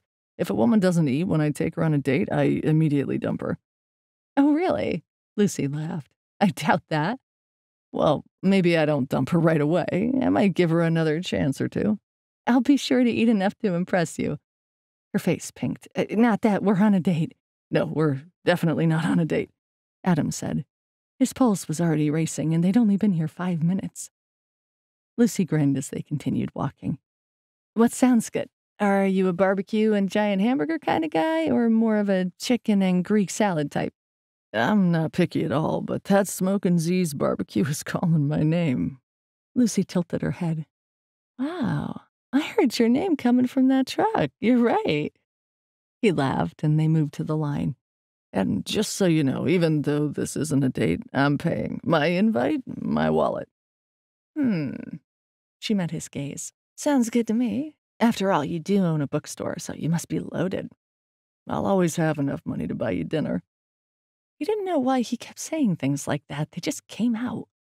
See? You're loaded. A man spoke into the microphone on the stage, announcing the upcoming group of performers. Do you want to go over and listen to them? Adam asked. Then we can be sure to give my dad a full report. In that case, sounds good to me. After they got their plates, they sat at a table near those who were listening to the music. The sun broke through the clouds, and whatever had been damp from the earlier rain dried out. The ice cream is really good, too, Adam said when they were finished with their meal. Lucy met his gaze. How many times have you been here? A few times, he said with a shrug.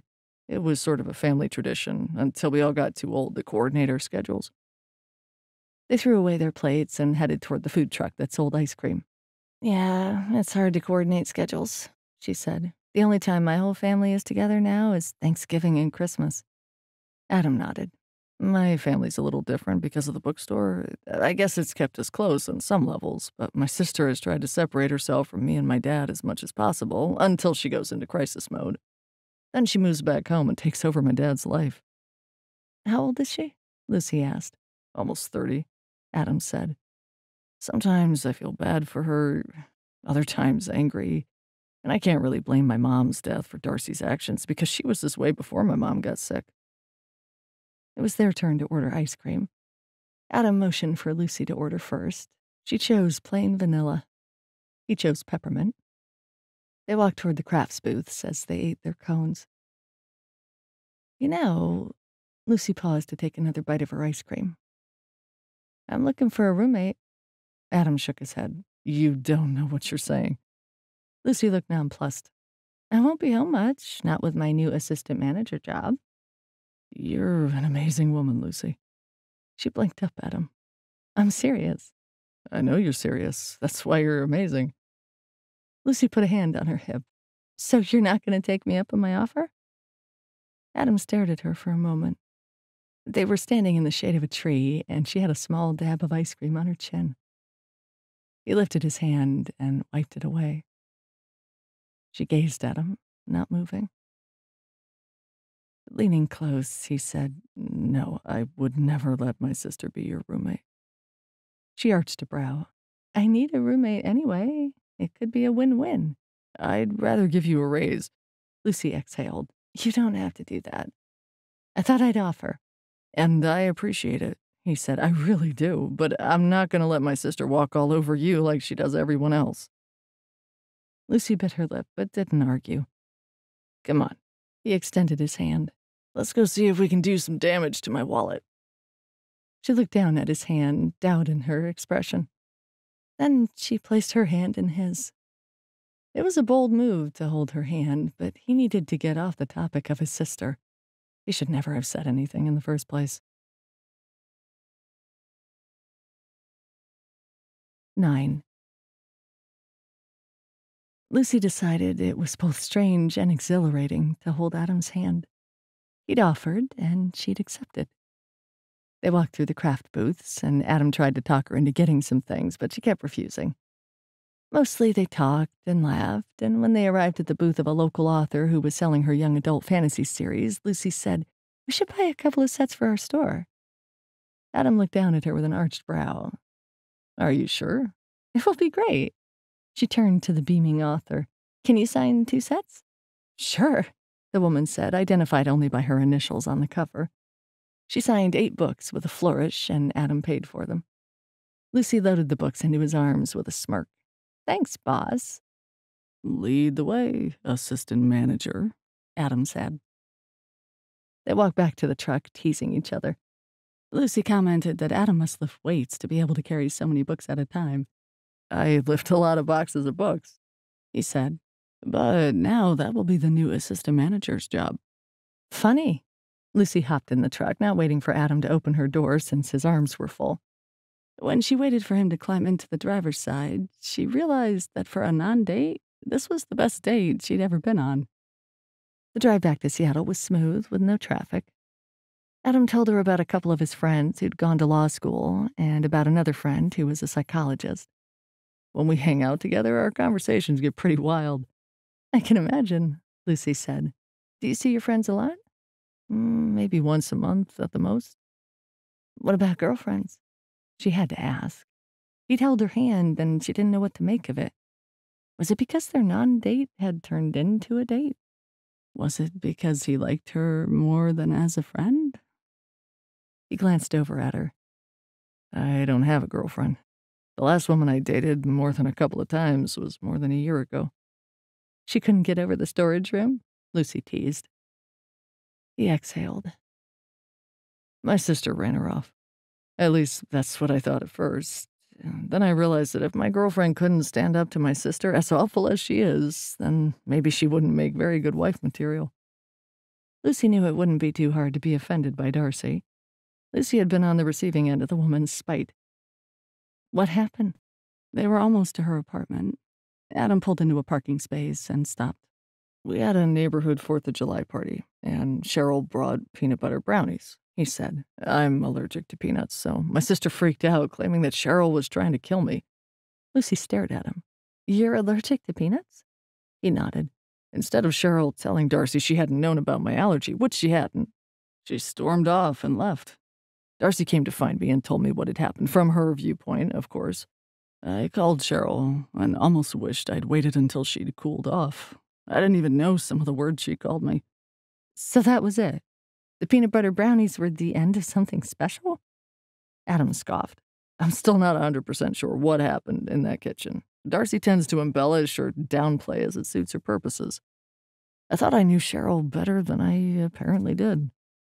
He flexed his shoulders. So now I always confess my allergy on my first date. Lucy was silent for a moment. I mean, your sister was right to protect you, but it seems that after thinking about it, Cheryl would apologize to you and get back on track. Normally, that would have happened. But apparently Cheryl had some other major hang-ups about me and my family. It doesn't matter now. Ancient history. Right. Lucy stifled a yawn. Sorry, your story wasn't boring. I'm just tired. Adam chuckled. I've been talking your ear off. Thanks for taking me. The food was great, and I'm still stuffed. I'm glad you liked it. Adam opened his door and climbed out. It seemed he was going to walk her to her door. She waited as he walked around the truck and came to open her door. She felt like she knew a lot about him now, that they were friends, at least. Her pulse hummed as he opened her door, and she extended her hand so he could help her down. She didn't really need help, but they ended up standing close together as a result. She was almost disappointed when he released her hand as he reached over to shut the passenger door. She folded her arms as they walked up the stairs to her apartment. Well, I'm glad your sister found out there was peanut butter in the brownies before you ate them. Yeah, me too, although I would have tasted it on the first bite. They'd reached her door, and she turned and looked into his green eyes. What would have happened? And how allergic are you? He shrugged those broad shoulders of his. I'm not exactly sure. Throat closing, hives. I'm tested every couple of years, and the test only gives me hives, so maybe Darcy was overreacting. We still shouldn't sell any candy in the store that contains nuts. I'm not that allergic, he said. I'll have to restrain myself from sleepwalking and stealing a Snickers for a midnight snack. Lucy laughed. That would be wise. Adam's eyes seemed to darken as he watched her, and she was suddenly aware that they were very alone. They weren't surrounded by people or traffic. Thanks again, she said. I had a great time. Me too. He leaned toward her, and her mind screamed, he's gonna kiss me. And he did, sort of. He kissed her cheek, then drew away. It was sweet, endearing, and it only made Lucy want to grab him and press her mouth against his. But he was her boss. Adam liked her, that was for certain. Yet, what did it mean? Would they date and work together at the same time? Would their relationship burn out almost before it got started? Would she be fired again?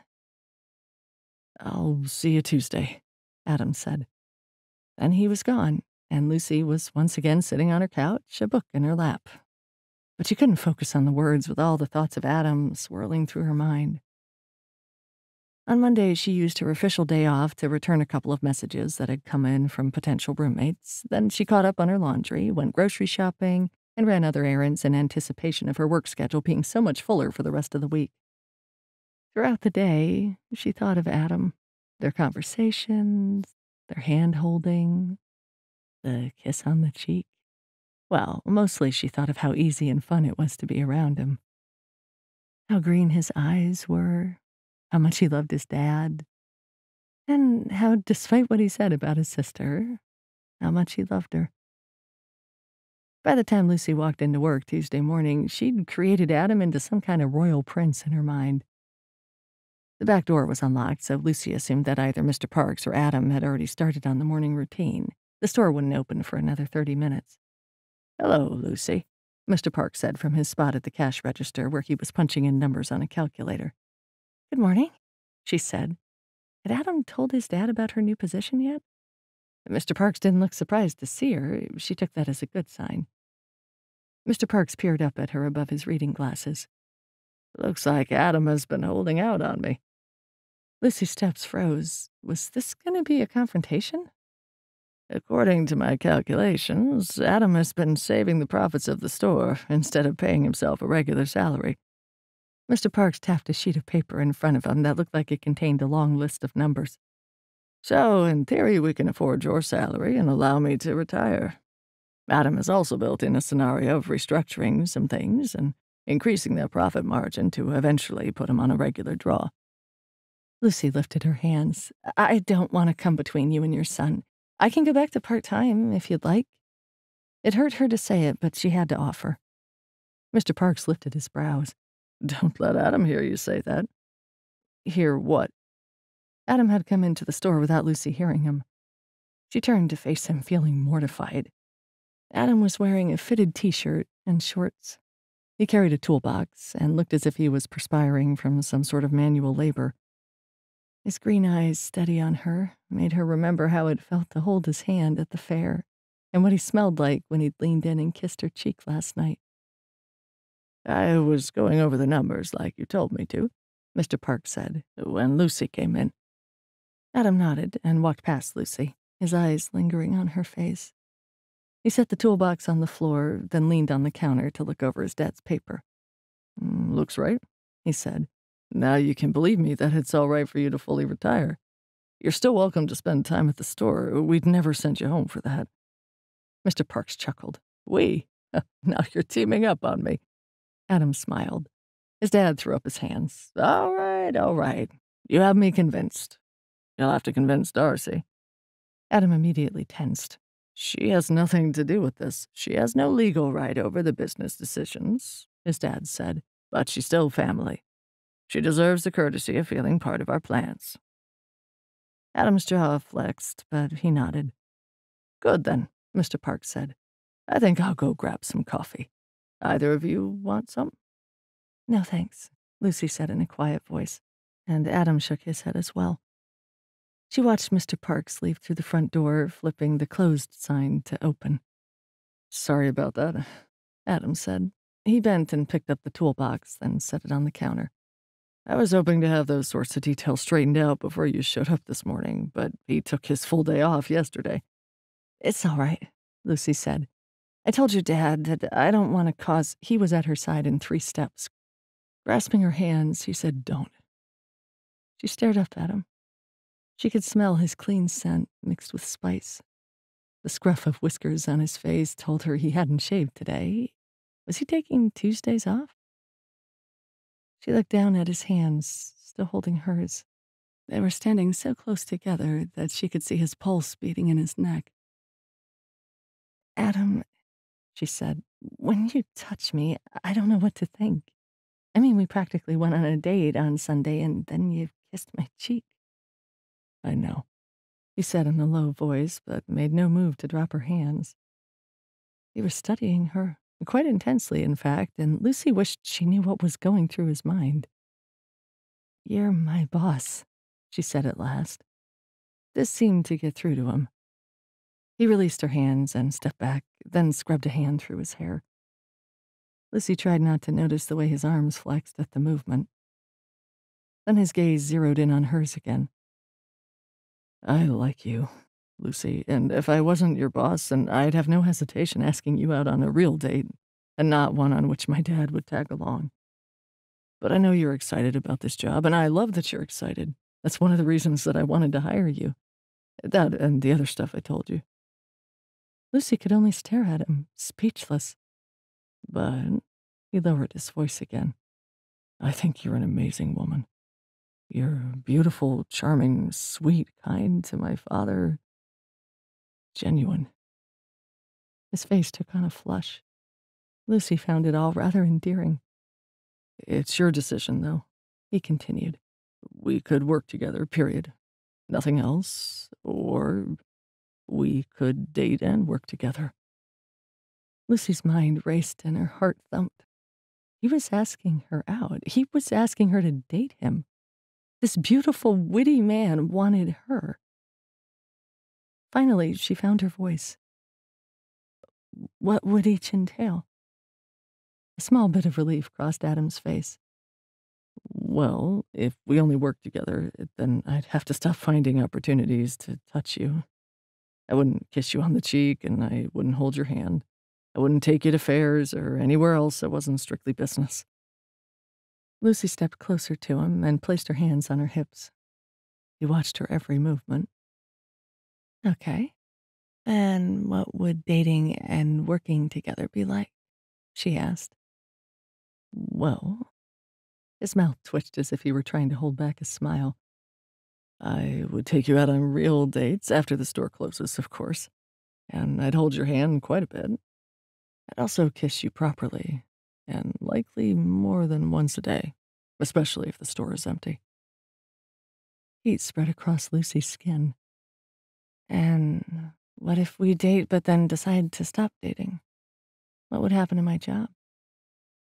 He didn't hesitate with his answer.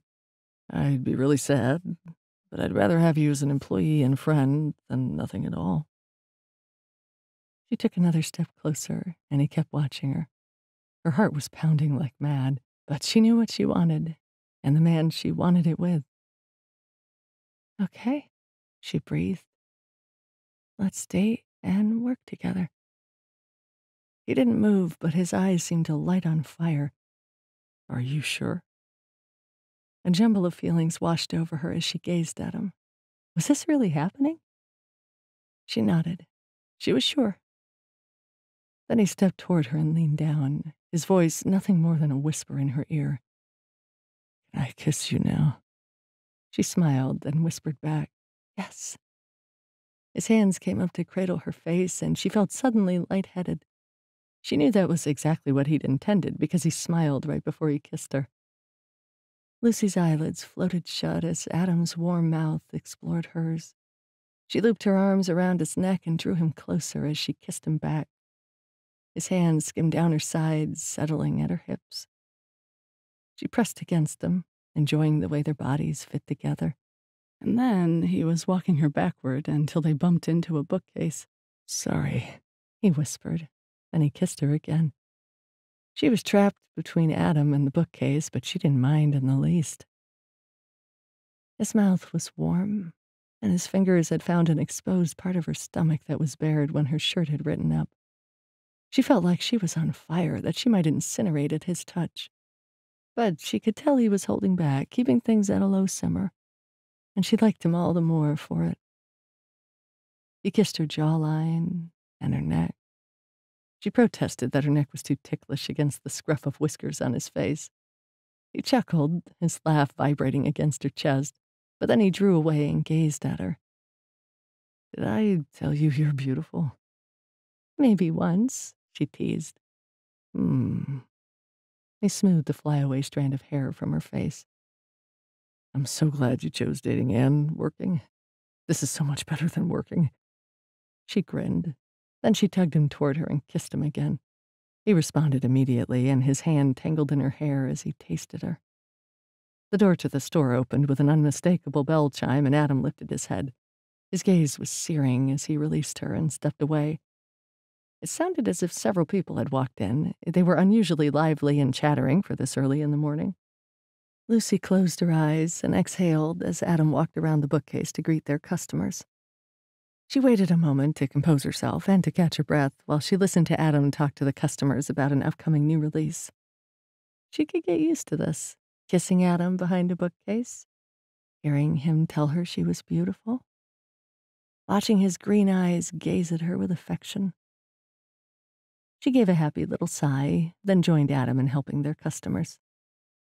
Adam's gaze went to hers as soon as she approached, and they shared a knowing smile. She didn't know how everything would play out between them, but she was looking forward to finding out.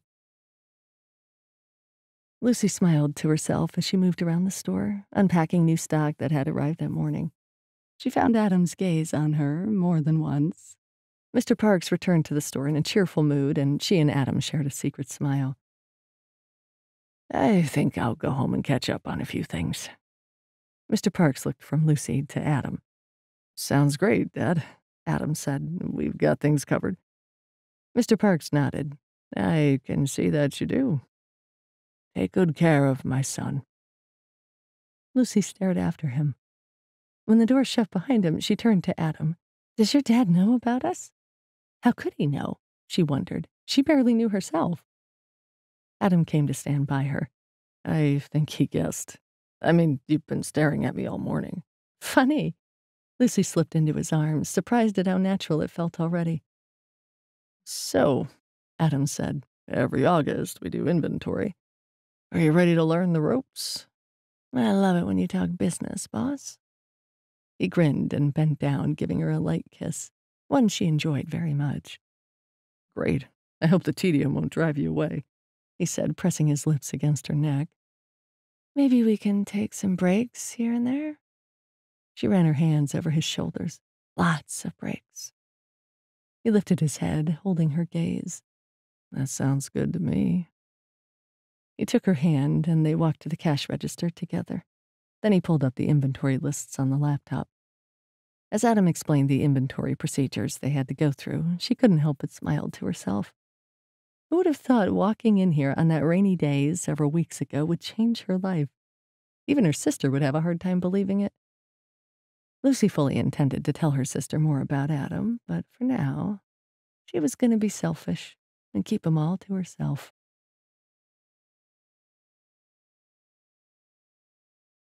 This has been Falling for Lucy, written by Heather B. Moore, narrated by Exie Sands. Copyright 2018 by Heather B. Moore. Production copyright 2018 by Heather B. Moore.